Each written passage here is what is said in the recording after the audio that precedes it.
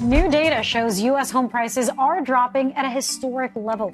According to Redfin, the median home sale price in April was down roughly 4% from last year. That's a decline of nearly $18,000, and it follows record high prices during the pandemic.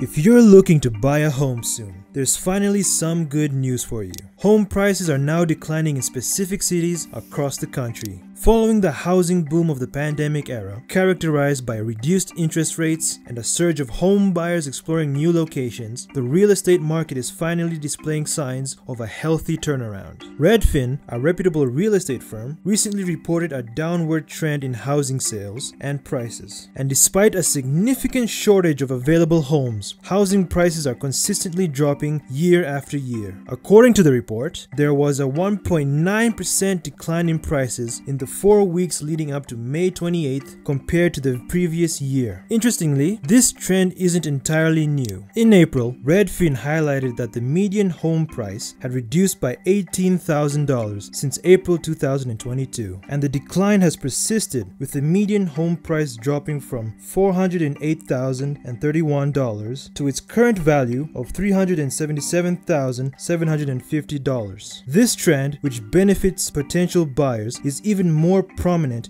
in certain cities such as number 1, Boise, Idaho. The median price at which homes are listed in Boise is $609,875, costing around $282 per square foot. Over the past year, there has been a decrease of 7.8% in the price per square foot compared to the previous year. Throughout the pandemic, Boise was a prime example of surging home prices. The demand for homes in this city skyrocketed with a significant influx of new residents over the recent years, mainly from California residents. And it's not hard to see why. The city meets many quality of life standards people often seek. Homes are more spacious than the national average, and the region is rich in natural beauty with ample outdoor activities. Previously, homes in Boise, surrounded by mountains, were quite affordable. Then, the pandemic hit, and the prices rose by about 63%. But recently, these prices have begun to stabilize. This new adjustment is challenging for those who bought homes at the market's peak. But for prospective buyers searching for more budget-friendly homes in Boise, there are many options available for you now. For instance, you can find homes within the range of $350,000 to $425,000, including newly constructed properties. Number 2, Austin, Texas. Regarding real estate hotspots, you can't mention Boise without bringing up Austin. Austin became a prime destination for remote and tech workers during the recent housing boom. With relatively more affordable home prices, a growing tech sector, and land ownership opportunities, Texas has witnessed significant growth in the past few years. Austin in particular experienced a steep rise in housing prices with the arrival of many out-of-state residents attracted to its vast opportunities and cheap real estate. Low interest rates and people relocating from pricier cities like San Francisco further accelerated this surge. However, there has been a noticeable shift in the housing market lately. In fact, about 25% of listed homes have dropped their prices to appeal to buyers. A newly built one-bedroom condo in East Austin is currently listed at $420,000 with a recent $5,000 price reduction. Number 3, Myrtle Beach, South Carolina. The median home price in Myrtle Beach is $366,075 or $225 per square foot, reflecting a 7.3% drop from last year. Located at the heart of South Carolina's Grand Strand shoreline, Myrtle Beach is a favorite and budget-friendly summer destination due to its pristine beaches, boardwalk, amusement parks, and the nation's best value golf courses. In recent years, home prices have shot up, but they're now leveling out thanks to a boom in new construction. With the increase in available homes, buyers have more choices and don't feel as compelled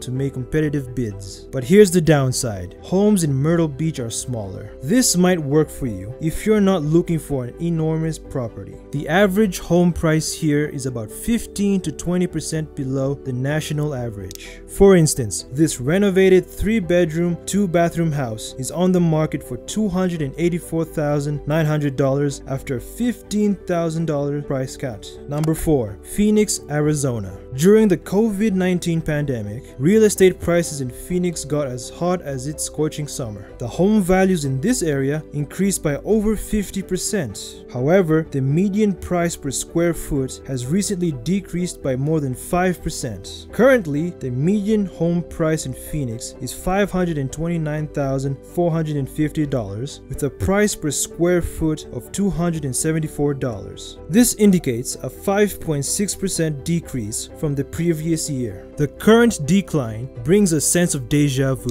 Similar circumstances were experienced in 2008 during the Great Recession when housing values dropped by over 50% in Phoenix. This left many homeowners with bad loans. Some were forced to default on their mortgages and abandon their homes. Though economists don't think this scenario will happen again, signs of a slowdown are evident as about a quarter of the houses listed in February 2023 have undergone price reductions. This situation is partially influenced by the significant growth potential of Phoenix. For instance, its mild climate throughout the year enables year-round construction without the hindrance of severe winters. Furthermore, the expanse of land surrounding Phoenix provides developers the opportunity for continuous outward expansion. But despite the decrease in prices, sellers still have a slight advantage in the market. The demand from buyers remains high, whereas the availability of homes is comparatively limited. You might have to use your negotiation skills here. Number 5. Sarasota, Florida. This city, located about an hour south of Tampa on the southwestern coast of Florida, has witnessed a significant increase in the number of homes listed for sale, earning it a spot on our list. This shift reflects the evolving real estate trends in the region. Homes in Sarasota are currently taking longer to sell compared to the past. On average, a property stays listed for close to 8 weeks, which is double the time from the previous year. This area's prevailing median listing price is about $549,900, with the price per square foot averaging $305. Interestingly, there's been a 4.7% dip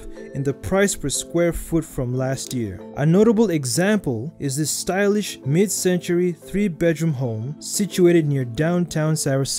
The asking price of this home has been adjusted to a more enticing $499,000 to attract prospective buyers. Number 6. Salt Lake City, Utah. Over the past few years, Salt Lake City has emerged as a desirable location, especially in the tech industry. The city's growing popularity among tech companies and their workforce contributed to a steady increase in housing prices. This trend continued until recently when prices began to stabilize. The median listing price for homes currently stands at $635,000, and when you break this down, it equates to a cost of $247 per square foot. Interestingly, there has been a decline in the year-over-year price per square foot by 4%. What sets Salt Lake City apart from other metropolitan areas is the sheer size of its homes. Homes in this city are, on average, the largest among all the urban areas on our list. This makes it an attractive option for those seeking spacious homes at reasonable rates. Interestingly, even the most luxurious and spacious homes are selling quickly due to high demand, often resulting in intense competition among potential buyers. The Ogden metro area, located north of Salt Lake City, presents a more budget-friendly alternative.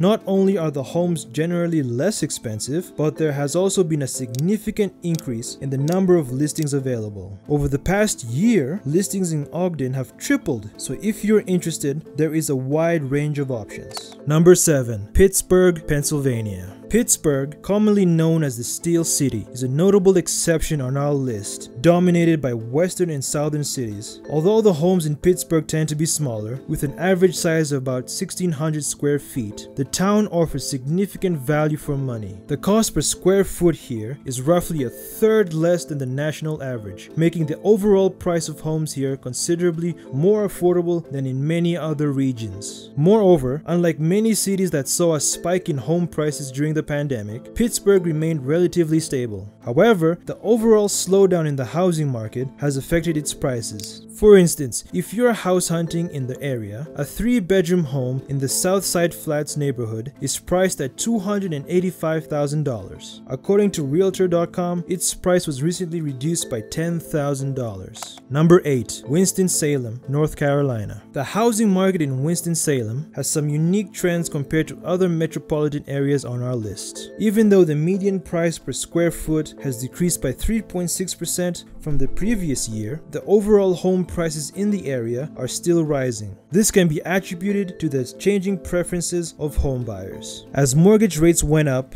and buyers' budgets became tighter, there was a shift towards favoring smaller, less expensive homes. As a result, these smaller homes were quickly bought up, leaving the larger, pricier homes on the market. These unsold larger homes are influencing the overall average price for the area, even though the cost of real estate has become cheaper per square foot compared to the previous year. If you were to compare, homes in Winston-Salem are priced around $100,000 higher than those in Pittsburgh. However, the median home size in Winston-Salem exceeds that of Pittsburgh by over 500 square feet, offering buyers better value in terms of space. For instance, this nearly century-old 3-bedroom house located about 10 minutes from downtown Winston-Salem is currently on the market for $220,000 after a $9,000 price reduction. So what does this trend of declining prices mean for you? As home prices in these cities become more reasonable, potential buyers like you now have a chance to secure a property. Well, that brings us to the end of the video. Thank you for watching and staying with me till the end. If you have any comments or thoughts you would like to share, please do so in the comment section below.